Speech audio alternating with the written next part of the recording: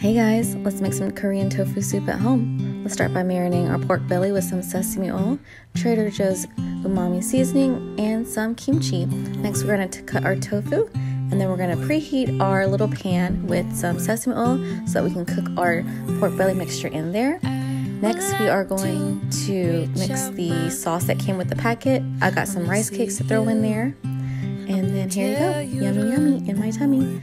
And this is me as a tired mom of a 3-year-old, just enjoying my dinner at 8 o'clock at night.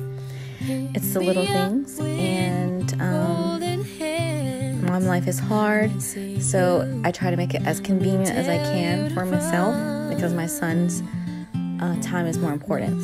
So it looks like I'm having a good time eating my food, and I'm eating it out of the pot. So you know what? It is what it is. And thanks for watching. Bye.